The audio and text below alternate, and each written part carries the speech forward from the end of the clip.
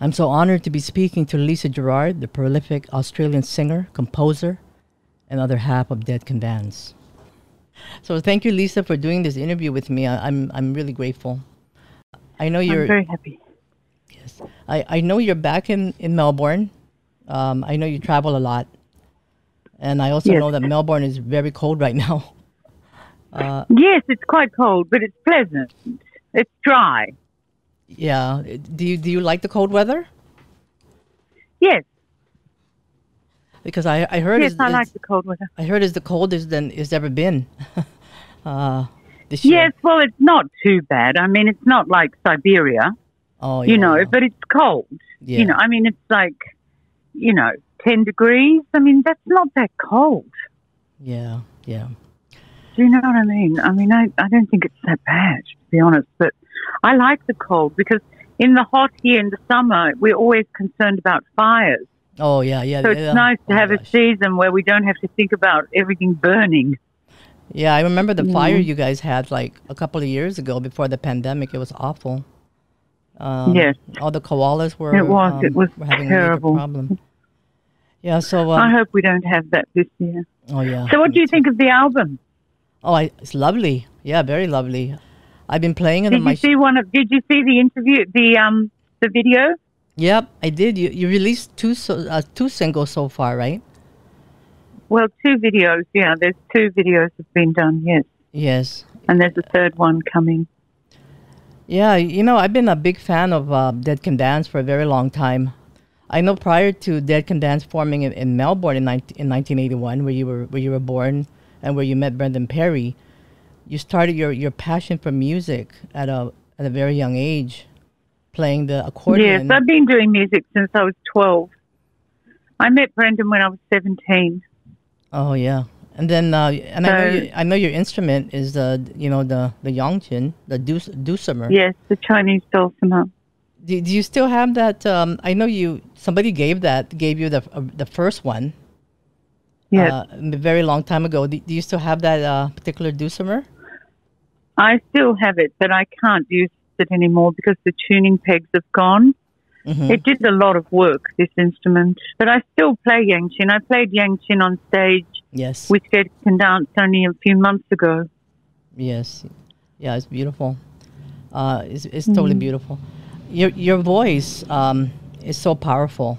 I mean, I can't do an interview without talking about your voice. It is clearly an instrument that when you sing, you create your own language, and yes, that's not of this world. It's so sublime. It's so like God sent. You've been described. See, I don't feel that. Not to disagree, but I feel that it's that my voice, my singing, and my singing voice is a voice that we all have. Mm-hmm. It's just the voice that we weren't taught to speak in. And, we don't, it doesn't have a systems, it doesn't exist within the systems of pre-organized language, that's all. But I think we all sing in this voice before we learn to speak, a practical language.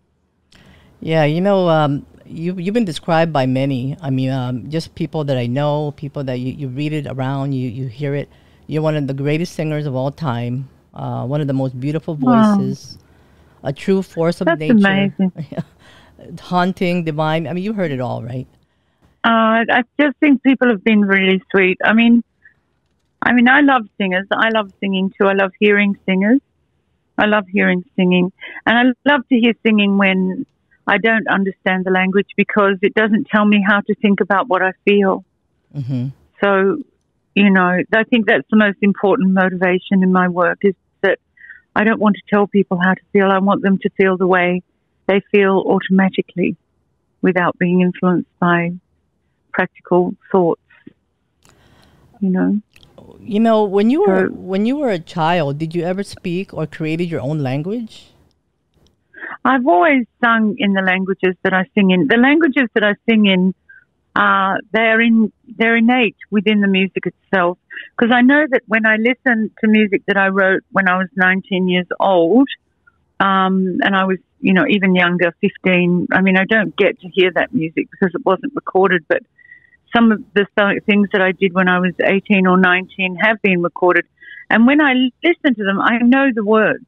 I know the words automatically. I don't have to learn them. They're already there.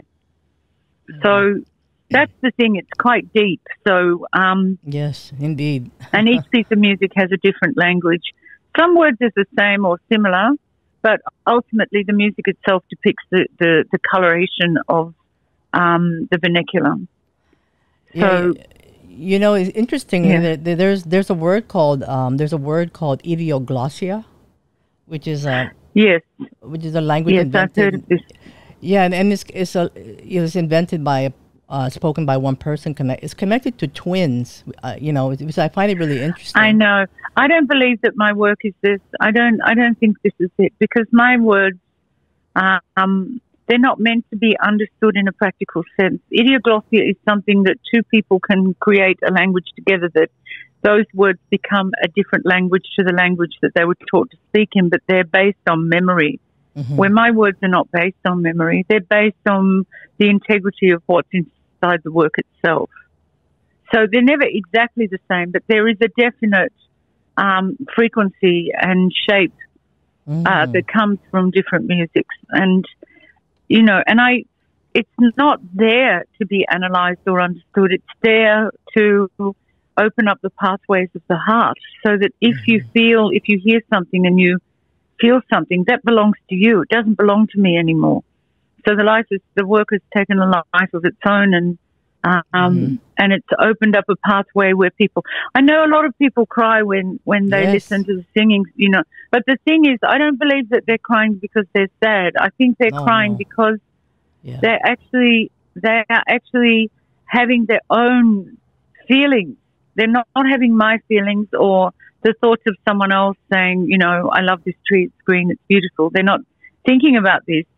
Because they have nothing to think about, only to feel, that it becomes quite cathartic, and they can sometimes weep a little bit because they're not used to being allowed to feel without having a reason to feel. Do you know what I mean? Yes. And they obviously resonate with you. They resonate with I think they resonate. The thing is that it's a resonance, and that's a really good use of word, is that frequency that we use when we sing resonates.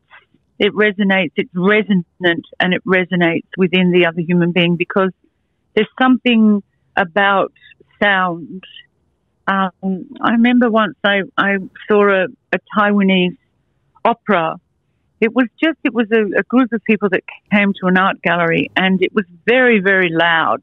And they had a lot of bells and sort of like sword scraping kind of sounds, and these voices that just, and I completely broke down. It entered into me, and I was absolutely weeping uncontrollably. I couldn't stop crying, and I couldn't explain why, you know, because it didn't make me feel sad or anything. It overwhelmed my spirit in such a way that I couldn't stop. I couldn't process this without tears. It was really and I think that's the reason why I've always kept going with my singing, is because I really do believe that it provokes a sensitivity in another human being. It makes them sensitive. It lets them be sensitive without making them be sensitive. It lets them be sensitive. And I think that this sensitivity, as we grow older into our adult years, we grow this sort of almost like a foreskin over the heart or over our sensitivity, and we become hardened. And once we become hardened, we stop growing, and we stop, we stop feeling, and we stop using our other senses, like our intuitive properties, and, we just use, our materiality to, discern things and to understand things or connect with things, when after a while the materiality, okay, you can connect with food, you can connect with, sex or whatever, there is a distinct materiality in these connections, but there is something about the abstract that keeps us sensitive, and I firmly believe helps us to make intelligent decisions. So I know that sounds like an oxymoron. It's like a controversy of reasons, but ultimately I believe that circle is, we don't grow from intelligentsia, but ultimately this kind of work keeps people in a situation where they can make intelligent decisions based on softness and humility and, you know, a lack of vanity and greed and all these horrible attributes that we possess as human beings if we don't work on ourselves. So, you know, it's, you know, it's this. And this is the vehicle. For me, this is a vehicle. There are many vehicles. I mean, some people do yoga, and I believe it has a very similar ability to just help us to just sweep away all of the intelligentsia and the religiosities and all of those things, so that we can connect with our center, which I believe is our love center, because these things are born of love. Yes. And I don't know if you believe in God, but I believe that, I do. well, I know from what I've been told that if you know love, you know God, because God is love. So Yes. anywhere where love is, God is present. Yes. You know, so that to me is the work. That's where the work is. It's unlocking, it's opening up the pathways of the heart so that we can live in that light and share that light. And sometimes it's confrontational, because for years and years and years we've been told that we can't express ourselves. We can't go outside of the box. We have to stay within the systems of what we've been taught to do. It's unacceptable to step outside of that emotionally, you know, and there's lots of trappings. And, you know, I notice a lot now with the guys that are coming to terms with, you know, the 93 genders and the 93 descriptions of the self. I think there's so many more. There's so many more than 93. It's almost an infinite amount of complexities that are attached to each human being, that, you know, it's wonderful that people are able to describe themselves into different, or sort of calculate sort of certain groups or whatever, so that they can have an easier time of being able to move around their friendship circles without feeling like they don't belong and things.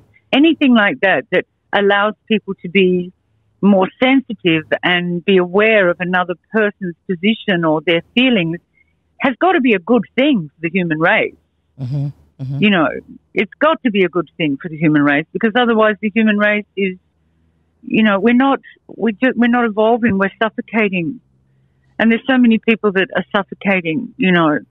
I mean, I can go on for hours about this stuff, but the easiest way to really solve this is when you sing or when you create music and you dedicate all of your senses to creating something that unlocks your sensitivity, then I think that is a quick way with that. It's unconvoluted, if there's such a word. It's not convoluted.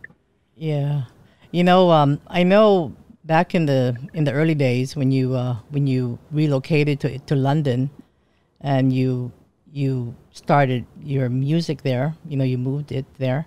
One of your first audience was a more darker crowd. I know in one of your interviews you mentioned that the wonderful thing about Gothic people at that time was that they were deeply sensitive and intelligent.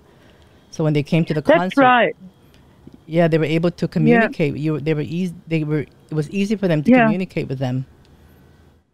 I thought that was amazing, because because it was sort of a post-punk thing, when the punk thing was sort of a very fizzy, kind of very elated, demonstrative and angry kind of time for people to say, well, we want some change, we want to shake this thing up a bit. And then beyond that, there came this Gothic wave, or a new age, what was it? I can't remember. What was it called now? Death rock. New romantic. Oh, new romantic. New romantic. And then the Gothic age. And then when the Gothics came, I think they were a little bit shocked and disappointed when they came to see Dead Can Dance, because, you know, the old Albatross, Dead in the name, they thought, oh, this must be a Gothic band. It was just an obvious. That's what I figured. And when they got there and they heard all these African rhythms and medieval music, they must have thought, oh, no, this is Gothic, you know. So, but it was lovely in a way, because they were deeply sensitive people. They were able to cross-pollinate into that area and realize, you know what, Gothic is actually, there is another meaning of it. It's just anything that is outside of those things that, you know, it's a new age, it's a new beginning, it's a new era. So, you know, it was interesting. It was interesting times. Yeah, and I found Gothic people very gentle and very poetic. Yeah, and So I was shocked because I'll be honest, I was scared when I first saw all these Gothics coming in. I thought, oh no, this looks really terrifying. But they were so sweet. They were so lovely. Yeah, and they're one of the biggest. They still love Dead Can Dance, and they love LisaGerrard. They love your solo projects, and you know, I think a lot of Gothic people, you know, and I was certainly one of those that were. If I was living in London, I would have been there. And I Wow, think that's so sweet. I think a lot of Gothic people are born with a lot of Plutonian energy. So they're attracted to the deep, you know, to the mysterious and to the unique. And Definitely. That's what Dead Can Dance was. You know, you really were deep, and they couldn't understand it. It was mysterious to them. It's really strange when I look back at those times because Brendan and I nothing navigated what we were doing with the work. There was we just did what we wanted. Mm-hmm. Yeah. And we really didn't have any kind of, we were so single-minded and arrogant about what we were doing in a way because we just thought, well, what we're doing is what we understand, and we just went for it. And it didn't really fit in anywhere. And in some ways, I still don't think it does. I mean, it really just doesn't. I mean, we've been called so many things, new Baroque, new this, or this and that. Or we've had so many labels put on us, but none of them have stuck. Because it's really, for me, Dead Can Dance has been really, it's been this extraordinary journey, not only from the point of the soul journey, which is through the work of music and singing, but also through the journey geographically of all these different continents and understanding rhythms and medieval music and you know, Arabic music and, you know, Persian, you know, all these kind of things that have been something that we've learned from and embraced as musicians and composers. So, you know, it's been an interesting journey, but I really don't think there is a name for Dead Can Dance. I don't think there's a real. You it's mean hard like genre? You yeah, mean? Yeah. Yeah, it's a tricky one to put into a genre. I know a lot of people. A lot of people would ask me, and I go, is original? It's kind of. I know. Well, imagine my position. I mean, people say to me, "What sort of music do you make?" And I'm like, "Oh no, you know, I hate it when people ask that question because I don't know how to answer it." Yeah. I have absolutely no idea. All I know is that it's music and it's born of a really innocent, childlike desire to do something that isn't necessarily original, but something that can enter into the heart of the other and create some kind of positive energy, you know? Yeah, and your followers are all from different walks of life. I mean, it's not just... Totally. It's not just this crowd or this crowd. It's like everybody. No. And you... No, you're absolutely right. No, it is. We've got... I mean, we have a lot of children. The parents bring their kids and, you know, it's just interesting. I know. I look down into the audience sometimes and it's so diverse. Yeah, you have the belly dancers. You have the other types of dancers. You know, you have all these different groups of people. It is amazing. No, you're absolutely right. I agree. It's been a great fun journey. Yeah. But anyway, getting on to Exaudia. Yes. We've only got 5 minutes left, and then I've got to get another call. So we should talk about the album. Yeah, the album is this is an album that you're collaborating with the composer Marcello De Francisci. Correct. And you'll be releasing the full album coming out on August 26th on Atlantic Curve. Yes. And the name itself, Exaudia, tell us about that. I know it's defined as when the monarch grants a citizen of his kingdom an audience. Yeah. That is it is. And it's also a geographic way of looking at it. I don't think of the name as being, in fact, you know, you must know from my own work, I try not to, I mean, Marcello came up with the title, and Marcello came up with the titles of the pieces of music. Mm-hmm. When I'm doing pieces of music, I try not to describe or explain what the music means, because that kind of deflects from the fact that I want people to find their own message in the work, if you know what I mean. But yes, it is in the broad sense. I mean, well, it is. It's an auditorium of music for a civilization of people, which is us. Yes. You know, basically, that's what this album is. I think the one thing that can be described is that there is a very feminine property inside the album. And I'm not saying femininity from a female femininity, a femininity from both male and female, that we all have feminine properties. Mm-hmm. And there's something very gentle and very subtle about this album. And it also has a physicality to it. There's a sort, in the music that Marcello does, there's something very physical about this, which I find really interesting, because what I do with my work is never physical. Mm-hmm. Yeah. So I find that kind of connection between those two worlds really interesting, the metaphysical and the physical, you know, and it creates a wonderful surface for sensibility. Yeah. What can I tell? I think the videos. You're going to find the videos really interesting, because they really depict, from the point of the civilization, they help you to see where you are. Mm-hmm. They help you to see where you are on this planet. That, you know, which is really interesting. They're very visual. I mean, I prefer an experience that is not visual, but when I look at these videos, I think they're remarkable. And Marcello made these videos himself. No, they're really beautiful. Those costumes are beautiful. They're amazing. And you know, I mean, there's a few more coming out. They get stronger and stronger as they're growing along, but he's done the most extraordinary work, and he's worked extremely hard on making these, you know, and he's got such a wonderful ability to unlock a visibility, and also with colour, the introduction of very simple colours that just completely, they're almost like, they break the blood vessel of mediocrity, you know. They're so beautiful. I think they're really interesting, and I hope people get, well, there's been a lot of interest. Like, we've had a lot of people see the first video. I think there's something like 50,000 or something. I know that song "Until We Meet Again" is about longing. And it kind of gives me that saudade feeling of long distance between two people. And and this album was this created during I guess around the pandemic times, right?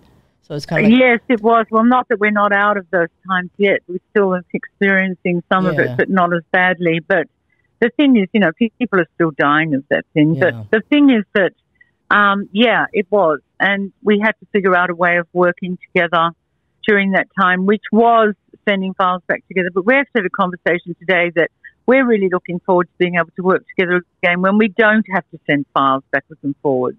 Yeah. Because there's not, you know, just the distance and the time. Look, it's nice, and it has its advantages in some ways that you get to spend more time on things. It's not as instant, but being in the room with someone, you can't replace that. Oh, yeah. You really, because you feel an energy between each other, and it's iron on iron, you know.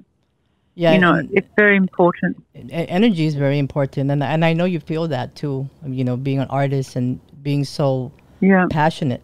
Well, it is just energy, isn't it? I mean, being an artist is really, we work with energy. You know, I think, you know, the last two albums I've done are completely positive because we were going through very dark times. And when we're going through very positive times, we tend to do very dark music, you know, very deep and dark. So it's like the artist is always doing that, trying to balance, trying to sort of weave the loom so that there's some balance. It isn't all just one, you know, one thing, that we have multiple sources of expression and experience, you know. So anyway, true. Darling, I'm going to have to go. I've got the other call coming. I'm so sorry. Okay, It's been so lovely to talk to you. Okay. I hope you have some information that you can work with, because we spoke about Dead Can Dance a lot, which was naughty, really. We should have been speaking about this album. No, okay. But anyway. Thank you so much and a big shout out to Shauna from Shameless Promotion PR. Thank you. Yeah. But if you get a chance, reach out to Marcello. Just contact the guys and ask if you can have his contact details, because he's got some very beautiful things to share about. Yeah, I would love album. to interview him as well. All right, darling. You Okay, take care. you I'm take going to care have now. to go Thank you so now. much. All Thank right. you for the opportunity. Bye, Thank darling. you. Bye now. Bye-bye. Bye-bye. Bye.